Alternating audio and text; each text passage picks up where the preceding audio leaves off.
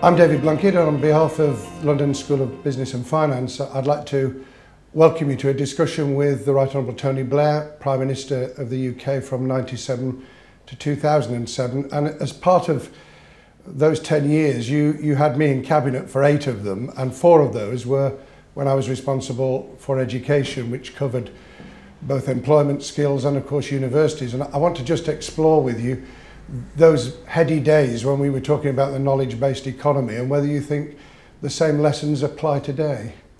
I think the lessons for the importance of a knowledge-based economy are probably even more important today than they were back in those heady days. I mean, even then it was obvious that if you wanted to succeed as a country, you weren't going to be able to compete on the basis of low wages. I think today, when you see not just the emerging economies of China and India, but places like Indonesia, places with large populations who are working their way fast up the development ladder. For countries like the UK, for all developed countries, education and a knowledge-based economy is central to prosperity. If you don't have that, you don't win. There's quite a lot of scepticism, though, still in the UK. You know, people saying, oh, graduates can't get jobs and all of this. We had that back then, didn't we? We had all of that then, including, you know, that it was all a kind of waste of money to invest in education and so on. But I think the more you look around the world, one of the advantages of leaving the position is that you're able to see the rest of the world and study it more closely and in greater detail. But I would say there is just a global phenomenon today, which is the need for those educational, technological, technical skills that are the only way people are going to get on and do well. And a lot of those skills today are globally marketable, by the way. So that means that your education system also, if it's done properly, becomes a major part of your economy. It doesn't just service your economy, it's actually a major part of your economy. Well, London School of Business and Finance are doing traditional degrees, but they're also linking those with professional qualifications in accountancy, finance, in management. Do you think that's a helpful way of trying to link business with academia? Yes, I mean, I think, you know, how you make sure that what you're educating people for has got some realistic application in the world of work. That is absolutely essential, of course. But the other thing is, this is a situation in which what you need to learn and how you need to learn it is changing so fast. Yeah. So I think the way the London School of Business and Finance has gone about trying to position itself and do what it's trying to do is a great example of what can be done and should be done if you want your people to have the opportunity to undergo the personal developments that's necessary. I mean, you know, when you go back to when you and I were at school or university, even then people were starting to move beyond. You know, you go into a job, you stay in that job for a long period of time, you basically, you know, you get your education when you're at university and that's that. Even then it was changing, but today, I mean, there's a revolution that's gone on in the world of work in these last 10 or 15 years, and we've got to keep up with it. Well, you'll remember 2 things from way back in the year 2000. One was that you sent me off to China to recruit and to get the message across that UK higher education had a great deal to offer, and we've been working on it ever since. And the second was the effort to use technology, to use the web as a learning tool. And LSBF have actually developed an open platform on Facebook for materials free, and they're also obviously using technology in quite imaginative ways to link traditional teaching with teaching online. And we were talking about it then, and they're doing it, but there's a long way to go on this, isn't there? There's a long way to go. Again, around the world, what is happening is that people are using technology in far more imaginative ways, so distance learning and so on. And because the technology makes it possible, why not do it? Indeed, often what I say to a lot of the governments I work with in the developing world is, actually today with the technology and knowledge that we have, don't simply imitate our systems in the West. Learn as to how you can, in fact, move ahead and get ahead of them, because actually we still do things in a very standardized way, because when we were constructing our systems, the technology didn't exist. So this is a paradigm change, I would say, in the way that education is conducted.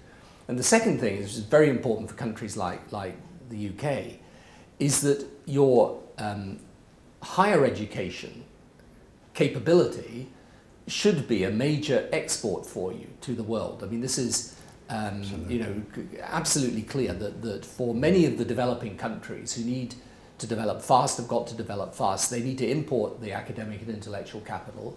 And if we've got institutions that are able to provide that capital for them, it's of enormous benefit, and they will access it. And we've got I think probably a window still to use the English language and the attraction of the historic quality of our higher education, haven't we? I think we've got to build on that rather rapidly. We've got an enormous opportunity, English language for one, and the fact that actually so many students from abroad come here, because your visit to China, by the way, did yield benefits. I mean, the truth is, we're up there now with the best in the world at attracting students from all over the world to come and study here. And those people go back, not just having studied in the English language, but also with some tie to our country.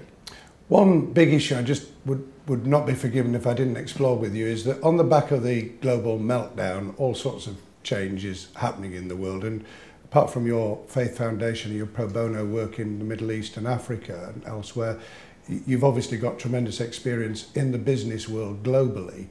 And I just wondered what the messages were from you in terms of how we come out of that global meltdown and how we give people confidence in the professions, and particularly moving to advanced manufacturing as well as retaining what we can of our service sector.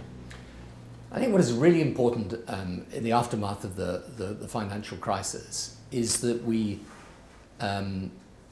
learn the right lessons from that, which I think are all about how you understand and track the use of the new financial instruments today in what is an increasingly interconnected economy. But I think what's really important is that we don't, as it were, discard some lessons that are very obvious and that survived the financial crisis. And one of those is that the world is more interdependent today, that if you want the most business opportunities, it is in many ways about connecting the ideas of the developed world with the emerging markets that are coming through, and in fact all the way through the financial crisis have been growing strongly. And one great way of doing that is through the extension of links in the higher education. So, I think, yes, there are serious lessons about the way we operate our financial system, but I still very much believe in an open economy.